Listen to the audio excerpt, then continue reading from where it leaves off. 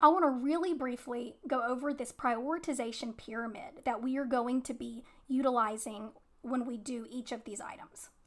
So you have probably heard over the years, or just when you've been in nursing school, people say, oh, prioritization, just look for airway, or just ABC.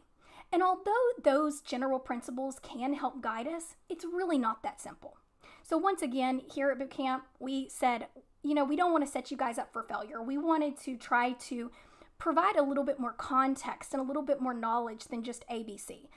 So that's what we did with this prioritization pyramid. We used all our knowledge and, of course, those textbooks and tried to come up with a tool to help you navigate prioritization.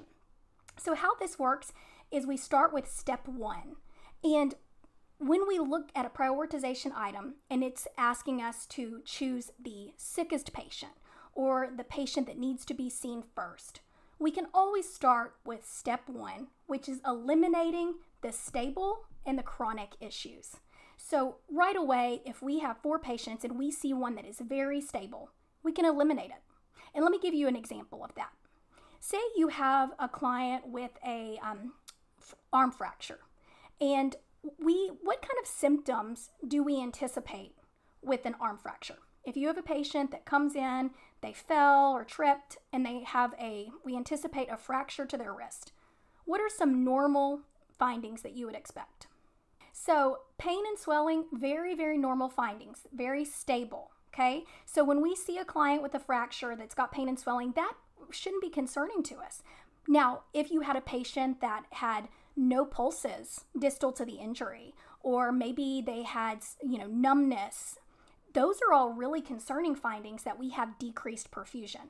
But if we just see fracture with pain and swelling, that is a stable client, and we can automatically eliminate them because they do not have any type of signs or symptoms that indicate a life-threatening issue. And then we also can eliminate chronic findings. So a great example of a chronic finding is, let's take a patient with, let's say, advanced COPD or end-stage COPD. What would we anticipate in regard to their pulse oximetry level? Okay, so what would a normal pulse oximetry level be for a client with advanced COPD? So typically you can anticipate seeing about 88 to 92%. Now, if we took that same patient with a fracture and they had a pulse oximetry reading of 88%, I'm pretty worried, okay? But for a client with advanced COPD, that is normal, that is anticipated, okay? So that's a chronic issue. Once again, I'm not seeing any indication that there is some sort of acute, life-threatening condition going on. I just want to tell y'all are rocking it. Y'all are right on target with these answers so far. So then after we go through step 1 and we've eliminated any stable and chronic issues, we have to look at the rest of the clients that are there, or the rest of our options.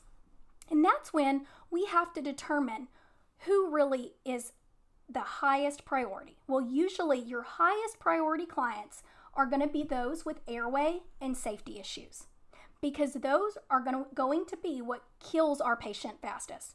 And guys, that really is what prioritization is all about, is we have to ask ourselves, what is going to kill our patient fastest, okay? So airway and safety are typically our top priorities. Once again, though, that's as long as it's not a stable or chronic issue, okay? Followed by breathing, circulation, and disability. So just A, B, C, D. So a lot of times, disability maybe isn't as commonly known, but disability just means neurological conditions, okay? A lot of times we see it in trauma nursing. It's synonymous. It's the same thing, disability and neurological. So that's going to be a change in mental status, stroke symptoms, that type of thing is disability.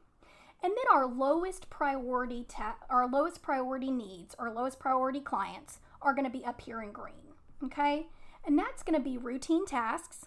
So maybe your morning AM labs that are ordered every day, any expected findings, and we kind of already talked about that. Our COPDer that has a little bit of a decreased pulse oximetry reading, a fracture with pain and swelling, these are all expected. And then, I might have colored too much. Let me erase just a tiny bit so you can see that. Also in green is going to be psychosocial needs. And when I say psychosocial needs, I'm talking patients that are anxious, maybe they're angry, And certainly, we want to use therapeutic communication. We want to address their concerns, but typically, anxiety or anger is not going to kill you. So that is typically a lower priority. So this tool is certainly, the more you practice with it, the easier it's going to be to understand it. And it is a wonderful, wonderful resource to navigate these types of prioritization items.